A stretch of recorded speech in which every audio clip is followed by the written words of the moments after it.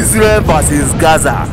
US President set to visit Israel on Wednesday. Please share this video now. Share this video now.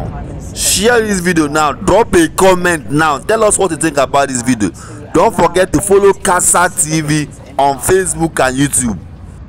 The United States and Israel have agreed to develop a plan that will enable humanitarian aid from donor nations and multilateral organizations to reach civilians in Gaza, and them alone, including the possibility of creating areas to help keep civilians out of harm's way.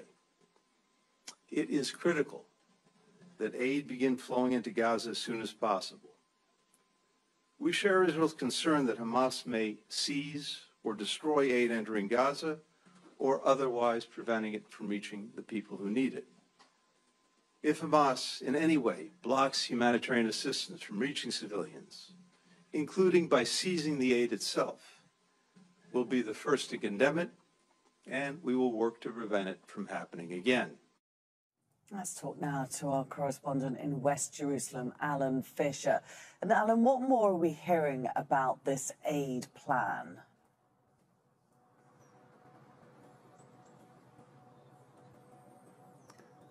Look at the language. Antony Blinken was very broad in what he said. Long talks with the Israeli War Cabinet, the President, and also the Prime Minister. And at the end, he doesn't have anything concrete. He said we would look to find ways to deliver aid, and saying that there is a need for aid in Gaza, but there's no guarantee that that aid is going to get in. And also they were talking about how they would examine ideas for safe zones. Again, nothing concrete. So Antony Blinken has spent a long time with the Israelis. He's delivering a visit by Joe Biden, which is good politically for Benjamin Netanyahu and also for Israel in general. But he hasn't got any deliverables that he can turn around and say, yes, there's definitely going to be aid. This is when it will be delivered. Yes, there's going to be safe zones.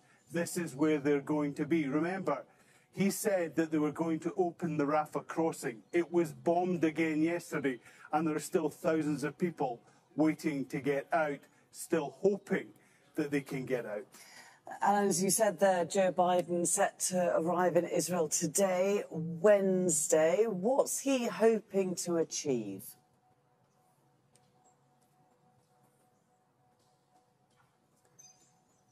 Well, many people speculated that he, of course, was on his way on Monday when he cancelled an event in Colorado. He was later pictured speaking to his national security team. The reason they were talking to the national security team was to talk about whether or not he should actually travel to Israel. Now, he's decided that we will come here on Wednesday, but there's political risks because the political wisdom would suggest Joe Biden won't agree to come to Israel if the ground war is underway. So therefore, they're looking for a possible delay in that, and we know that the Israelis are building up towards it.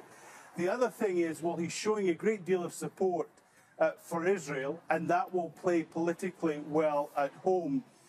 He can't be here if there is body after body piling up in Gaza. So he's got to have what they call in diplomatic speak deliverables. He's got to be able to say when he comes here, yes, we will get aid into Gaza. He's got to make the very broad speeches of Antony Blinken something concrete, something different, so that there isn't a huge humanitarian crisis, because he realizes how that will play worldwide.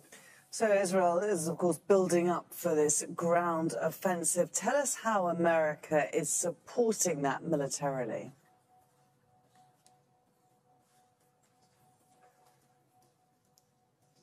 Well, of course, they sent in a carrier group into the Mediterranean. They're sending another aircraft carrier in.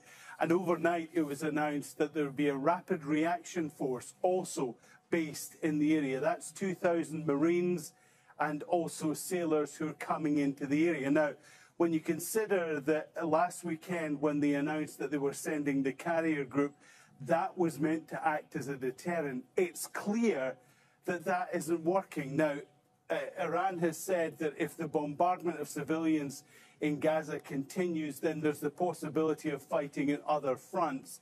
The Americans want to contain this, and they're aware of that, and that is why they sent the carrier group in the first time. But it's almost like a small child, don't do that again, and then being told, don't do that again. So they've now sent a carrier group, another aircraft carrier, and now this rapid reaction force. They're hoping it's acting as a deterrent. It doesn't seem to be having the effect that the Biden administration would like. OK, Alan, many thanks for that update. Alan Fisher reporting from West Jerusalem.